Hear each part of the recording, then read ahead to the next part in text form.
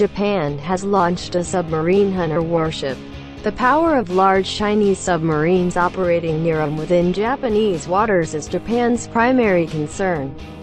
And also mini-submarines and electric diesel submarines belonging to North Korea, said Chiangraitimes.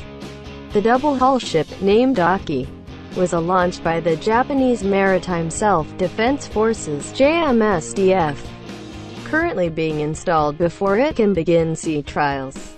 The naming ceremony and launch of the Aki reconnaissance warship was held at the Mitsui E&S shipbuilding shipyard. This ship is the third of the HIBIKI Ocean Surveillance Ship type, and its name is taken from the word Akinada, which is located in the western part of the Seto Inland Sea. Aki, which weighs 3,048 tons, is the third of the ocean surveillance ship JMSDF on HIBIKI. This is the first since a twin ship was launched in 1992.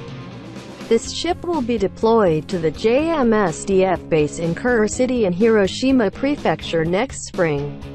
For the Japanese military, there are two main targets, China and North Korea, said Stephen Nagy, a professor of international relations at Tokyo International Christian University. Of the two potential threats, China is the biggest. Beijing has developed many asymmetrical capabilities to keep the U.S. out of the first island chain. Even the second island chain, he said, referring to the archipelago which was the natural fortress of Chinese maritime forces, but at the same time, it could also be a line the barrier of foreign troops from mainland China. The Japanese islands, Taiwan and the Philippines act as the first natural barriers, with U.S.-controlled Guam, Saipan and other Pacific islands functioning as the second natural barrier.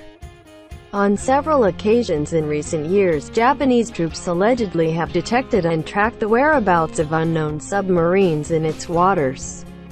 Tokyo has always been the owner of the foreign submarine that is often seen in the waters of Okinawa Prefecture at the southern tip.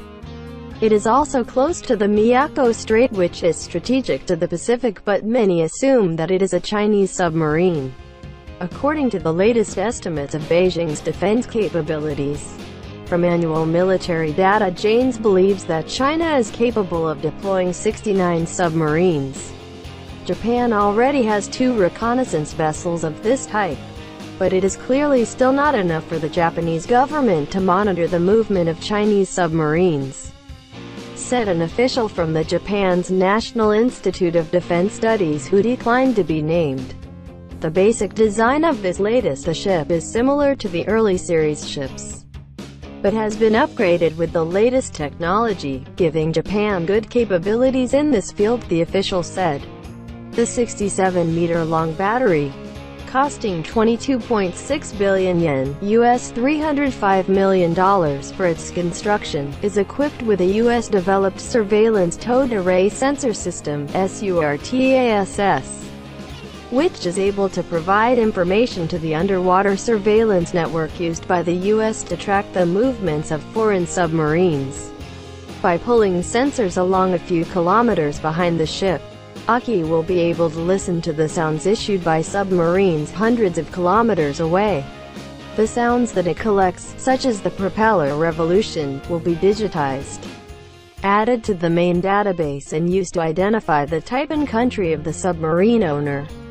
Although the Aki ship is expected to be deployed mainly around the islands in southern Okinawa Prefecture, Nagy said Tokyo is closely watching the development of North Korea's ballistic missile submarine SLBM that has tested its ballistic missile launch on several occasions.